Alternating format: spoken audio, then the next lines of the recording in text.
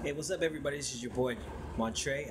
You watch your Frat Brother TV. I'm gonna make this video real short. Just had a couple of things on my mind.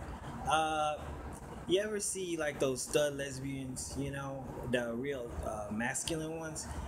Sometimes I see them and I think, wow, that dude is really cute. And then I look again, I'm like, wait a minute, what? That's a girl. So I have a question. This is for the ladies out there, for my lesbian sisters out there. How do you know the difference between a stud lesbian and a transgender, uh, a trans man, or a female to male transgender person?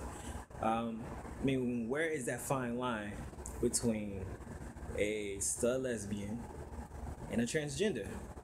Because to me, I think when I see somebody who looks like a boy, dresses like a boy, identifies with a boy name, um, does everything that a guy would do, I would think that they'd be transgender.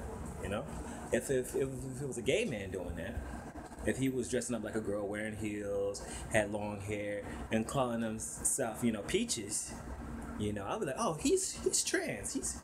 He's a trans man. He's a transgender. So, I mean, where do you draw that fine line between a lesbian and a transgender person, one who's in transition to become a man? So that's my question for today. If you guys know what's the difference between a stud lesbian and a transgender, please let me know. I just want to educate myself, because I don't want to be like offended. Somebody say, "Oh, you trans," but they're like, "No, I'm a lesbian." You know what I'm saying? I don't want to get in trouble. Yet there's many lesbians that look like girls that you would never be able to tell the difference. So this is why I'm asking. So, anyways, give me your 2 cents on that, because if you don't do it, then who will? Peace out.